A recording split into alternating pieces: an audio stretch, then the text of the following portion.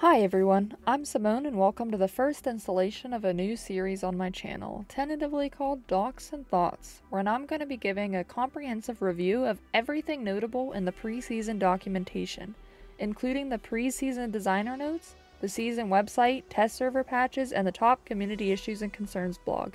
This video is going to be a hefty one, but will be chaptered for easier viewing. On mobile, check out the timestamps in the description. If you find this video useful, please consider supporting my channel by liking and subscribing, and of course comment down below what your favorite feature coming is. Crystal Guard, the third season of Year 6, will introduce the 61st operator to Rainbow Six Siege in September 2021. Please welcome Osa, the latest 2-speed, 2-armor attacking operator hailing from Croatia. Born on April 29th, Anya Katarina Yankovic developed a passion for engineering and creativity, later using her skills to develop and maintain the research and development team in Nighthaven, responsible for creating utilities such as Kali's elite uniform and Aruni's prosthetics. Osa's engineering mastery is not to be underestimated. With her 2 Talon 8 shields, Osa will bring some defense to the offense, undoubtedly shaking strategies and creating new opportunities for the attack across the board. A Talon 8 shield is a transparent and bulletproof shield, comparable in size to the defense's deployable shields. Her shield can be carried in front of her with both hands for protection while intel gathering, or while placing the shield, or it can be placed on floors or in window and door frames. If Osa can rappel on a wall, the shield can be placed on the top of the frame as well. Osa can pick up and reposition her shields, and she cannot use a weapon while holding or deploying them. Attackers can still enter a window via rappel when a shield is placed, but it will result in the destruction of the shield. Osa can rappel into windows while holding her shield for additional protection. Shields are a source of long-standing frustration in the Siege community, but the Talon 8 shields are not without their counters. The shields are susceptible to explosive damage from nitrocell or impact grenades, and they are also susceptible to the shattered glass mechanic. If a deployed shield is hit with a melee attack, the transparent view is completely obstructed and the shield cannot be picked back up. If the shield is hit with a melee attack while in Osa's hands, she is susceptible to the guard break animation, where the shield is temporarily thrown to her side, leaving her more vulnerable to bullets.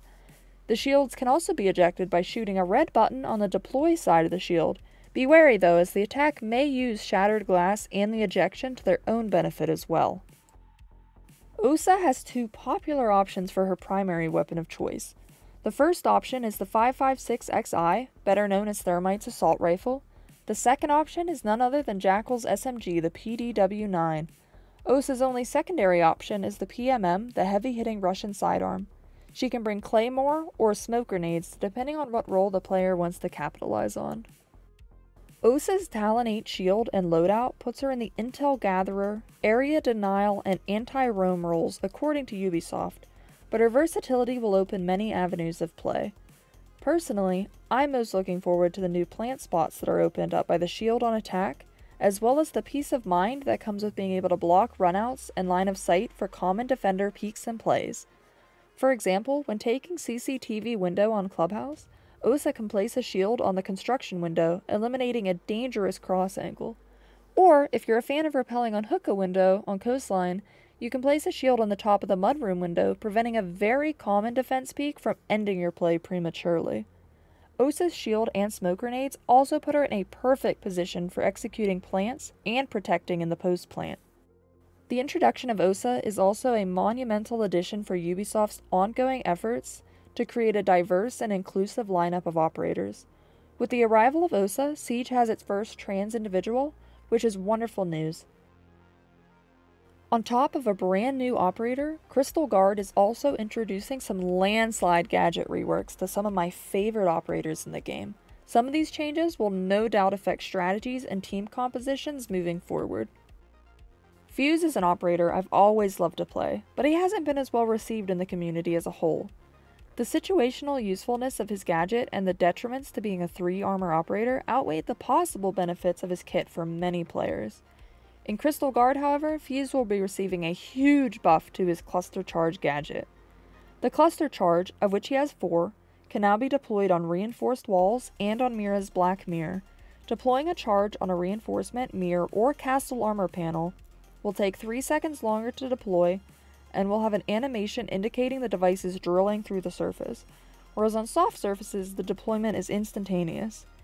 This gives the defense ample time to react. Once drilled, the extension tube is susceptible to damage, but at least one grenade will always deploy no matter how fast the defense reacts.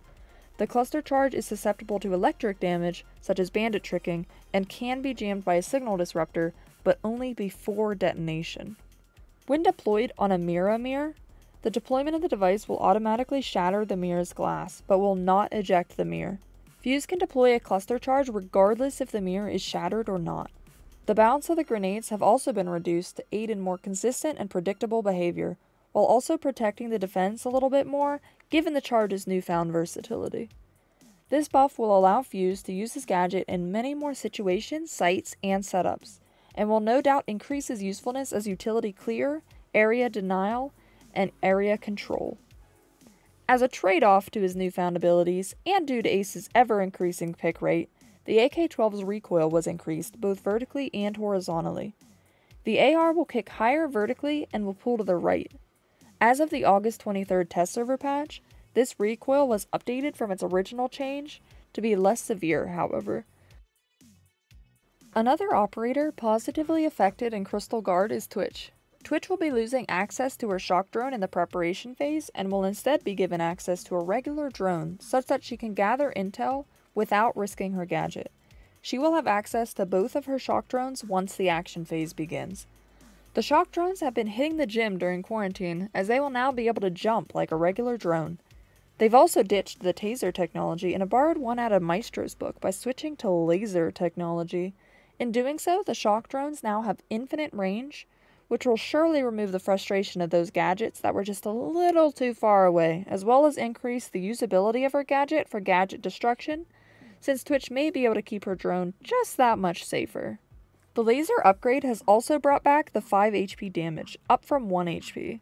But worry not for a resurgence of the bully meta, as the drone still has its bank and charge up system. The laser will destroy gadgets, but has lost its ability to disable them, so Twitch will no longer be able to open an Evil Eye or disable a Banshee, but she will be able to destroy them if they're already open. The drone's bullet collision has also been doubled. This change brings Twitch's drones more in line with what players expect from other gadgets such as the Evil Eye or the Argus Cam, which is good news for the realm of consistency. I personally expect Twitch's pick rate to increase after this change, even though she was already a strong utility denial and intel gathering operator.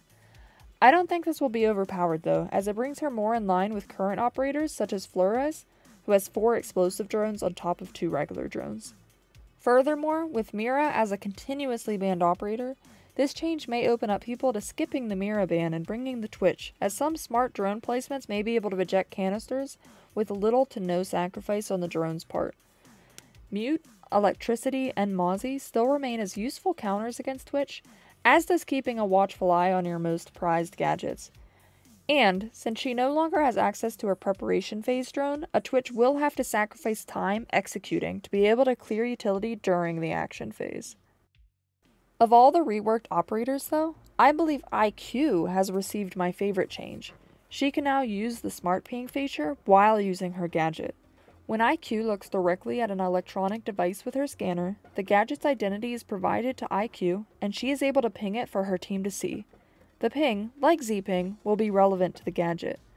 For example, IQ will now be able to see a Valkyrie camera with her scanner and ping it for her teammates, which will identify the operator if she's still unscanned, and reveal the location of the device. This also includes wearable gadgets such as phones, Vigil's ERC-7 cloak, and Pulse's heartbeat scanner. Gone are the days of IQ standing outside, squinting at her scanner, attempting to discern exactly what gadget she's looking at and where it is. This change will hopefully refortify IQ's position as a utility clearer, as she will be able to accurately relay the position of gadgets in the scenarios where she may be unable to deal with it herself. I personally really enjoy this change, and once it's implemented, I don't think anyone is going to remember the old way. Much like the reinforcement pool, I think it's such a great quality of life update that once you have it, you cannot imagine the old way of doing it. Mute is the only defender on this list to receive a gadget rework, as well as the only operator receiving a nerf of sorts. This rework is best described as a nerf to wall denial mute, but a buff to intel denial mute. Mute's an operator whose role was supposed to be primarily intel denial, but many players, myself included, use him as a one-to-one alternative to Bandit or Kaid, the true wall denial operators. Mute is an operator who's good at just about everything: site architecture, intel denial, gadget denial, wall denial, and fragging.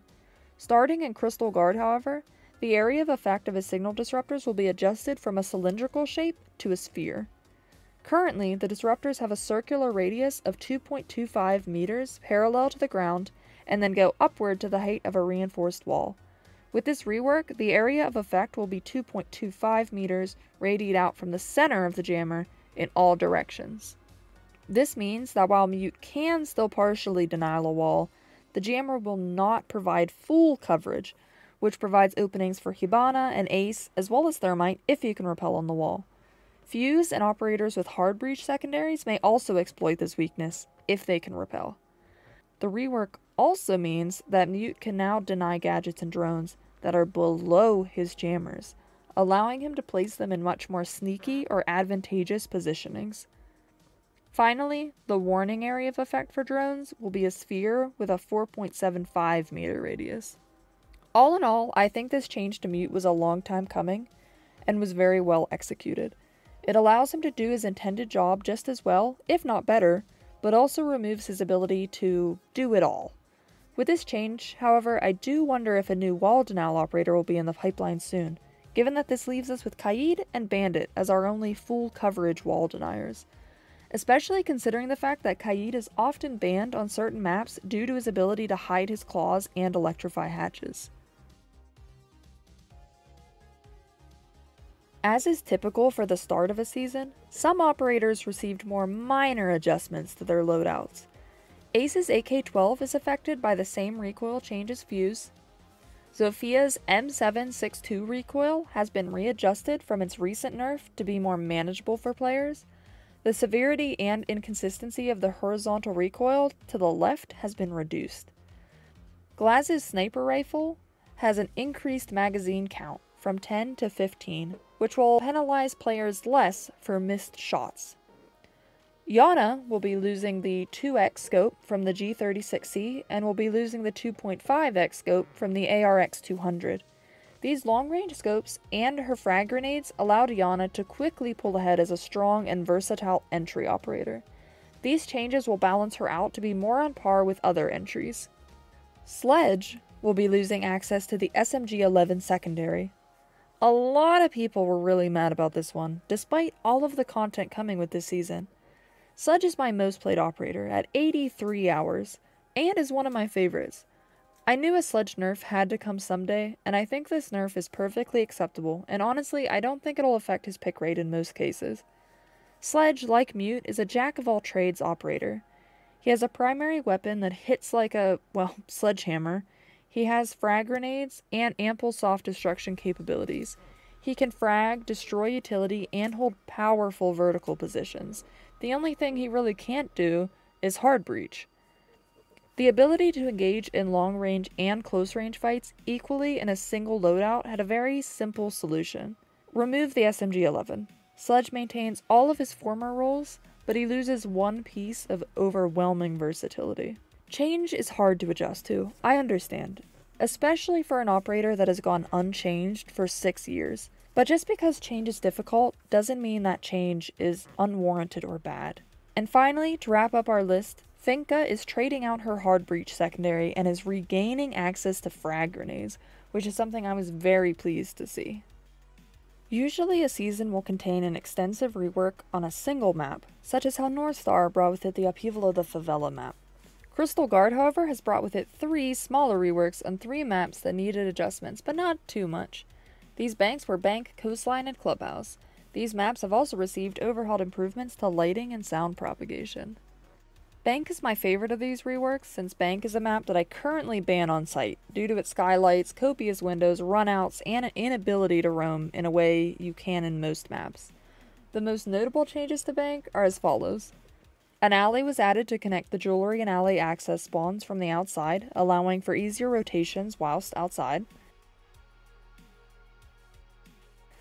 Some skylights have been partially blocked to prevent difficult and powerful attacker positions. Notably, the square skylight can no longer be used to hold janitor hall,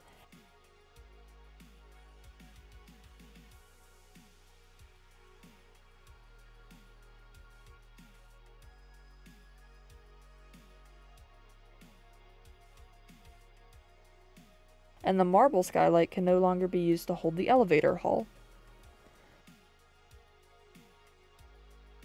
To prevent runouts and spawn peaks, vehicles have been moved on the boulevard and the back alley terrace, and lines of sight have been adjusted.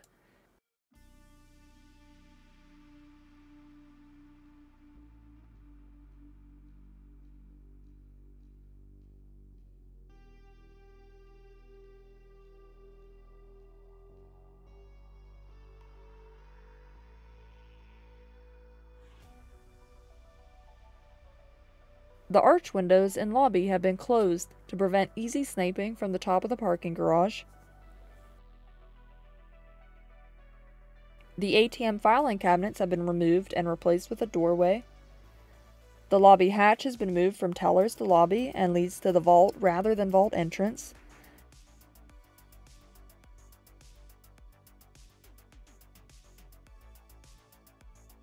The developers have made the elevator in the basement more roomy, so dropping feels less like a kill box and allows you more options, especially if a defense is getting more aggressive if they've heard you drop.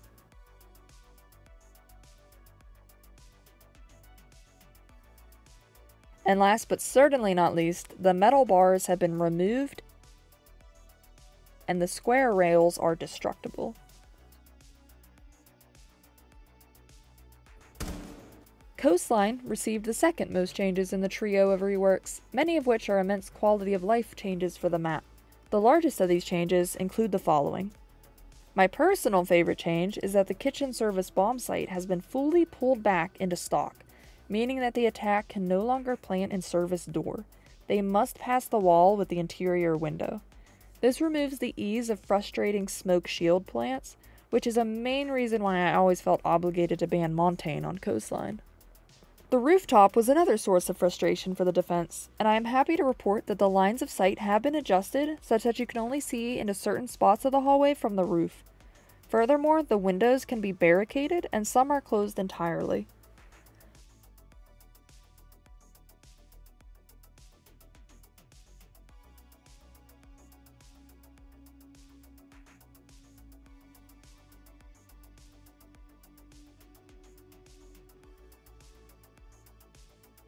Finally, the VIP window has been replaced with a soft wall, accessible from DJ balcony, and the attack can transition between DJ balcony and the roof via rappel or drop.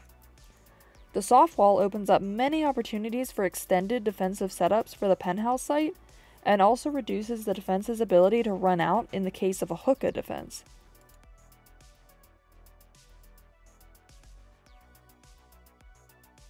Clubhouse is a beloved map, arguably one of the most balanced in the game, and it's also received some great quality of life changes.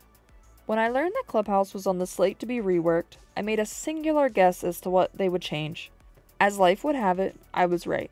The stock bar bomb site, the avoided plague of Clubhouse, has been adjusted to be a double bar bomb site, one bomb near stage and the other near the bar. Additionally, they've added a doorway behind the bar as an additional means of rotation. I look forward to this new viable interior bomb site, especially in quick match. The developers have also taken the liberty to adjust some pathways so that you can now traverse around the outside of the map 360 degrees without needing to rappel. We've also seen some changes to the mannequins in the basement, as well as the pixel peek through the generator. The cache construction single wall has also had some experimental changes done to it, from becoming a hard wall to becoming a singular soft wall, rather than two skinny walls. There's no confirmation if these changes will reach the live build, but I'm personally rooting for the latter. Heyo, Ceymone here. If you're enjoying this video, please consider giving it a like or a comment, and if you're not subscribed already, consider subscribing for even more future content. Thank you. Back to the video. Player comfort and quality of life is a huge factor in the longevity and enjoyment of almost anything. In Crystal Guard, the developers have worked very hard to provide some excellent improvements that will hopefully leave players less frustrated and less prone to toxic behavior.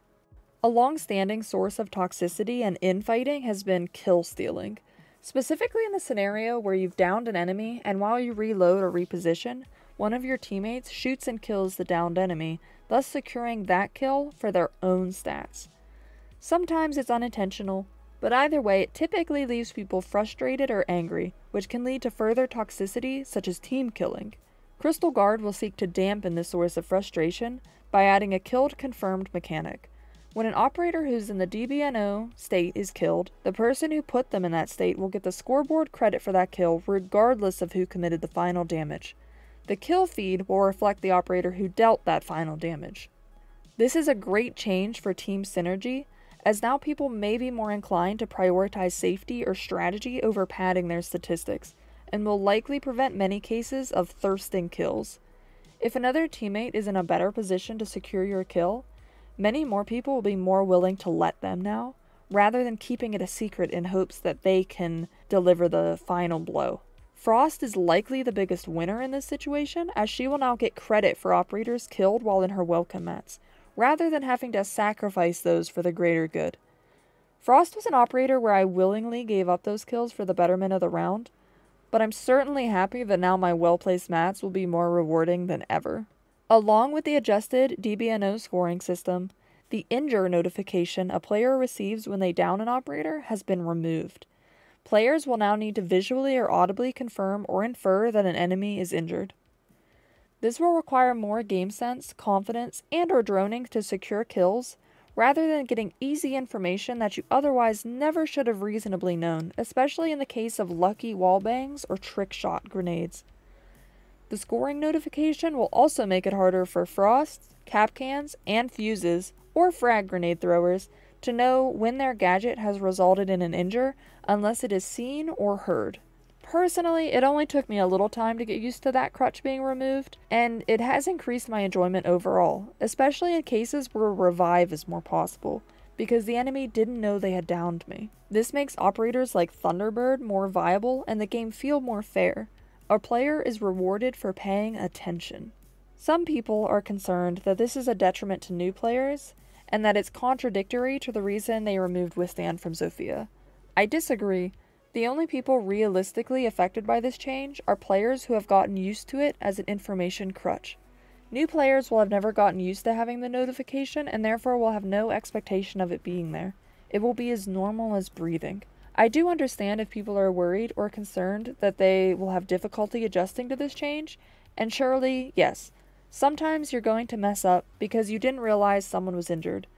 But the game's integrity is undeniably improved by the removal of that unfair piece of information. As far as Zofia goes, I put it to you this way.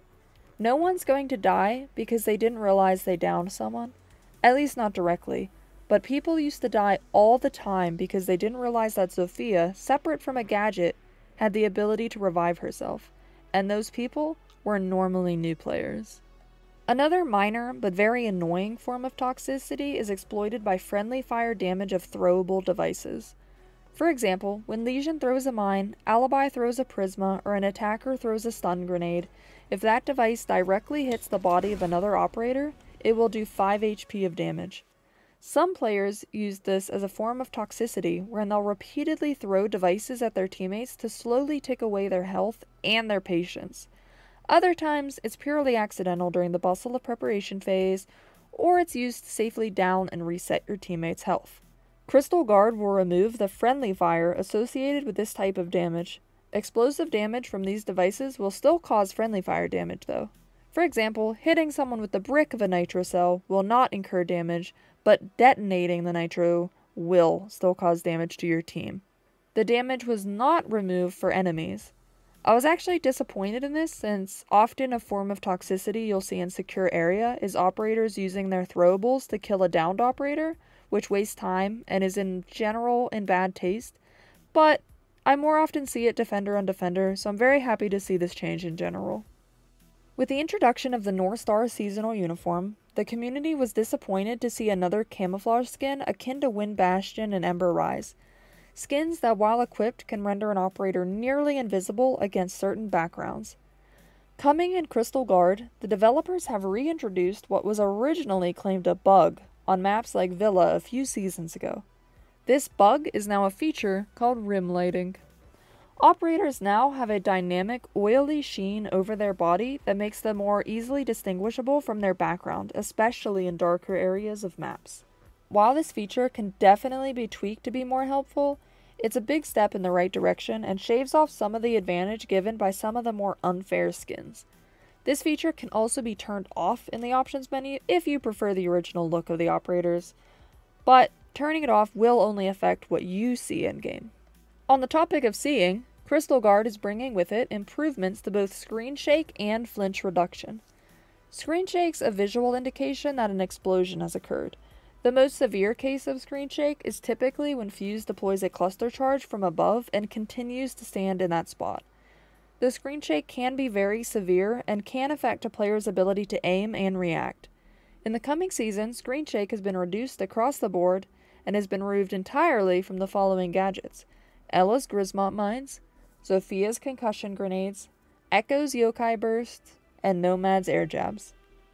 The screen shake will remain in some capacity for explosions because they relay important information similar to sound cues and maintain the danger or impact of explosions. Flinching has also been reduced across the board.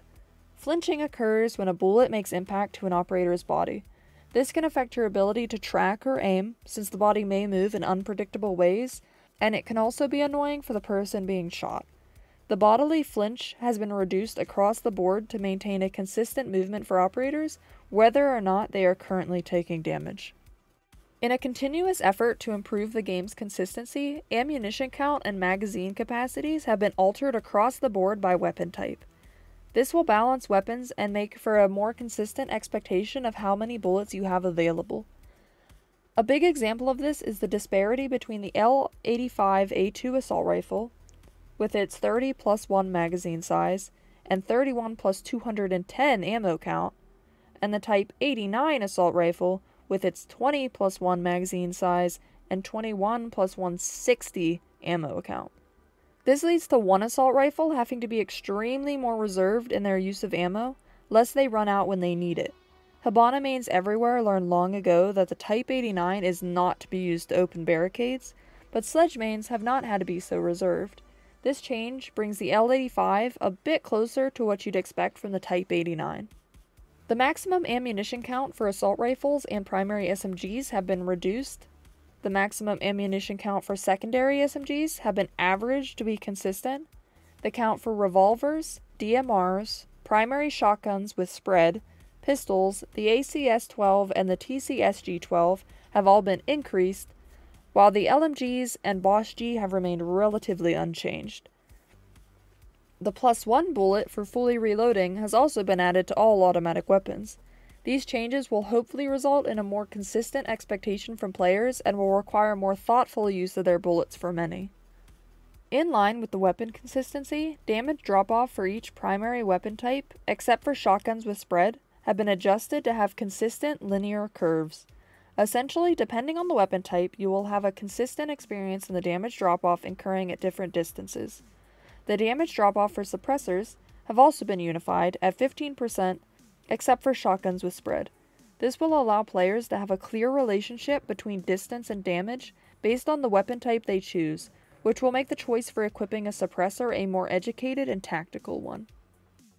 In Ranked, I've led a very lucky path. As of recording, I've received MMR Rollback a total of 4 times in my entire time playing Siege, and all 4 times were in North Star, and all 4 times were for positive rollback. But many people weren't so lucky. I have a friend who's lost hundreds of MMR from rollback, most of which was likely due to winning against a cheater.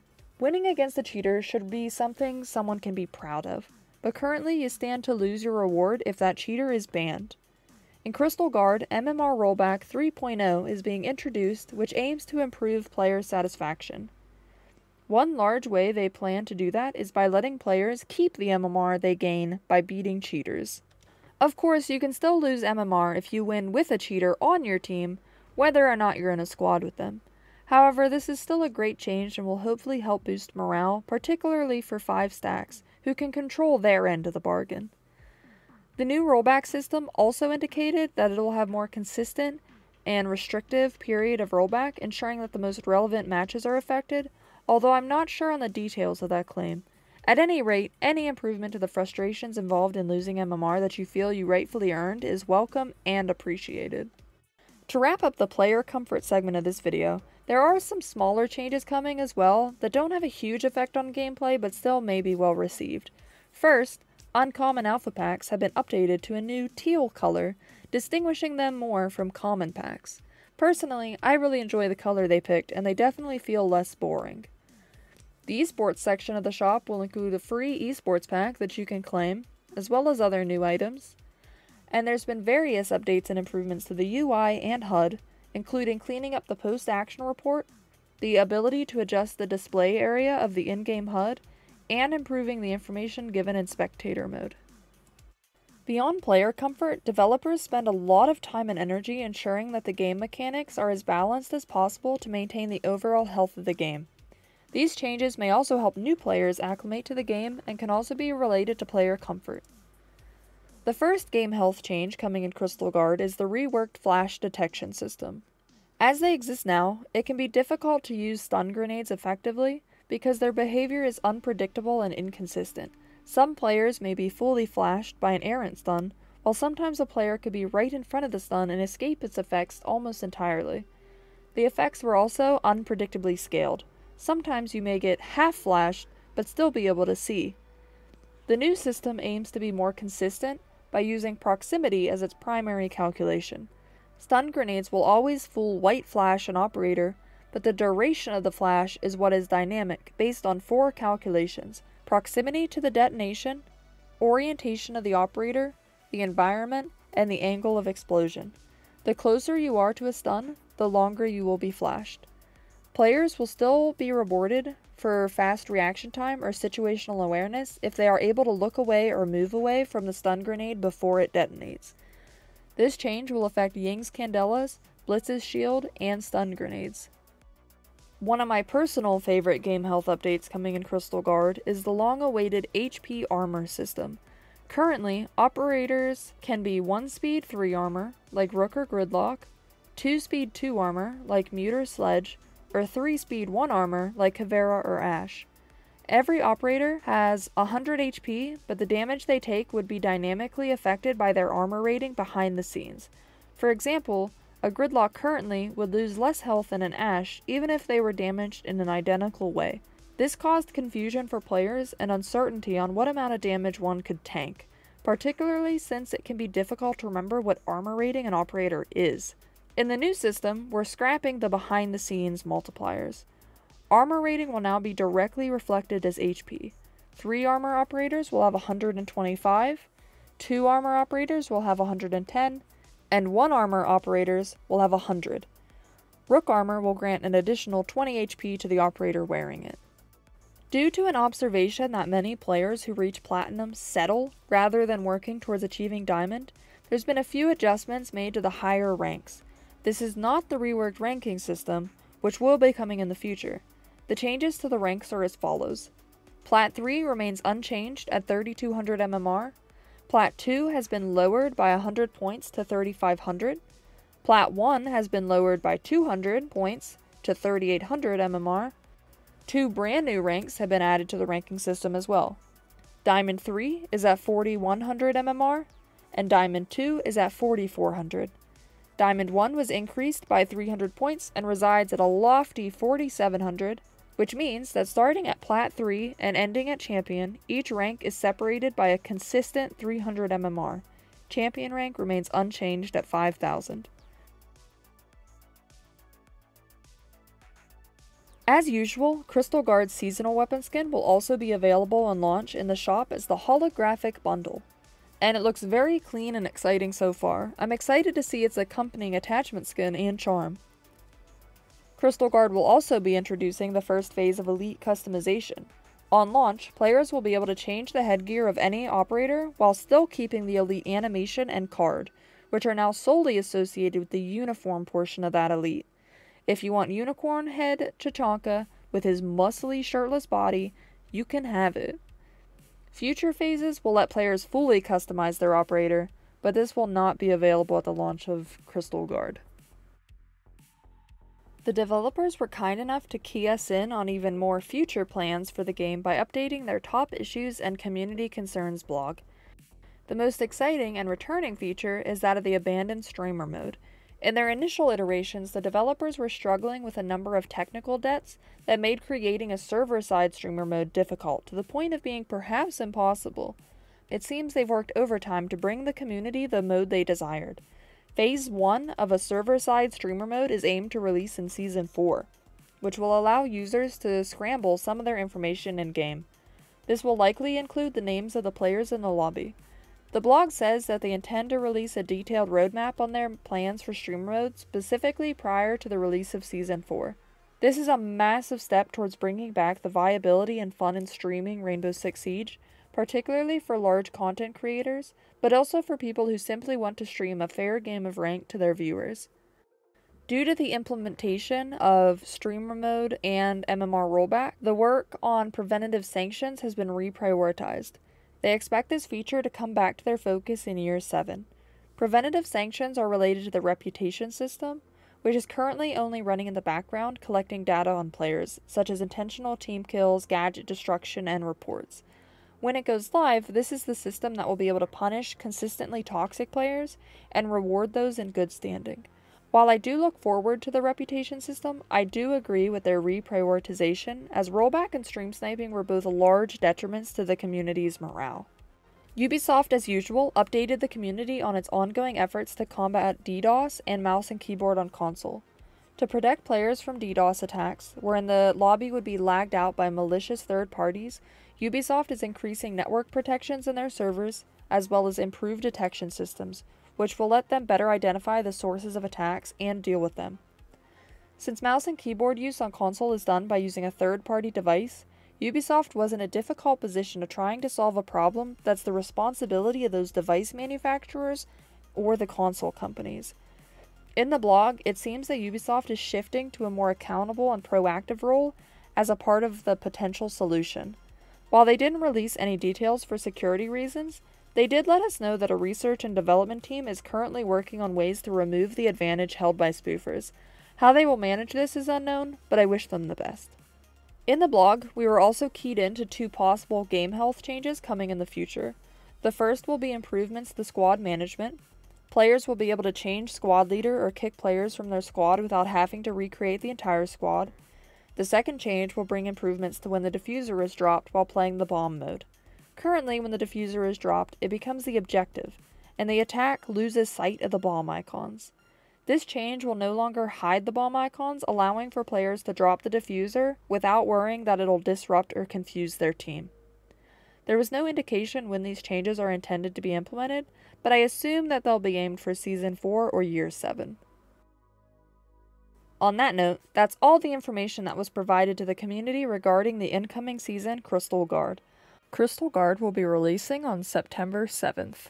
This season is so inundated with wonderful updates to player comfort, game health, operator reworks, and of course Osa, it's very difficult to pick a favorite. Personally, I'm most appreciative of confirmed kills and MMR rollback as far as game changes go. I'm looking forward to seeing how much Osa's introduction will shake the meta and looking forward to creating and trying new strategies. The operator reworks are also all very awesome, and I look forward to not banning Bank on site as much anymore, or fearing the Clubhouse bar stock site in Quick Match. Usually when a season is announced, there's 1 or 2 things that concern me, or at the very least warrant a closer observation.